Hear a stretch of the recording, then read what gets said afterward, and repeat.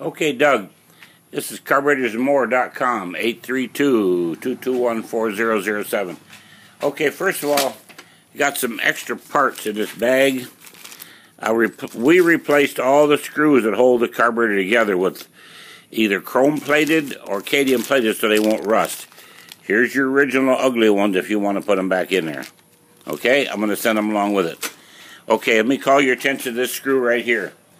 That screw is to be shut off at all times. You get your mixture from here and here.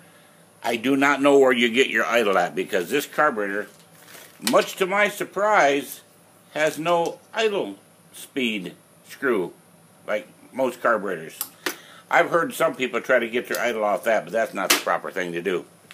So there must be something else that allows you to do that. Okay, now here's your electric choke. Of course, you know about that. It's your ground. You'll get instructions on how to put your hot wire on and how to set it, because we ship them out turned off so that there's no problem to that interfere with a function. Now I don't know how I'm gonna do this. It takes about 3 people to do it, but I gotta hold the throttle. I gotta hold the throttle partly open. I gotta try to accelerate it.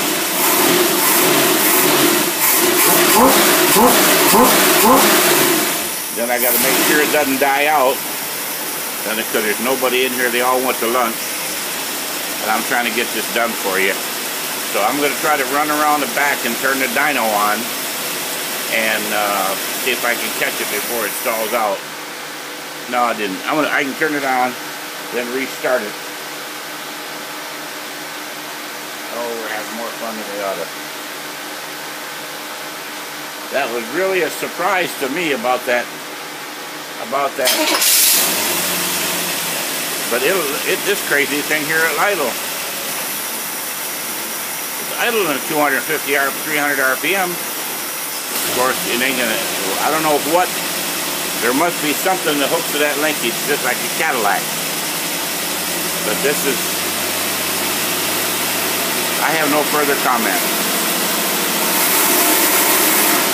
Except I'm going to take it up to... Okay, we took her all the way up to the rev limiter at the 5500, putting out a lot of torque.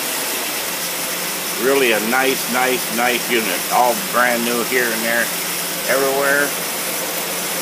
I don't know why they want to leave that open, but we don't ever leave them open, but they leave it open. This is not, I don't think that's an original, I don't think that's an original electric unit because it was chrome plated, and I don't think those were chrome plated original ones. So I'm going to leave this open. You might want to think about plugging it, you know, with a soft aluminum plug if it hinders the speed of the choke opening. The only thing it might do is let it cool air in there, which you need all the hot air you can get to make that choke open to consume, so that it won't burn up a lot of gas. You know what I'm saying? If this thing is sucking cold air from the outside, it's going to have a tendency to cool that spring off in there. So it's going to stay choking longer. So I would say plug that up there and the choke will turn off quicker to save fuel. Let me check the power valves while I'm at it. Okie dokie, let me turn the video off. I'm getting ready to send you a bill in the video.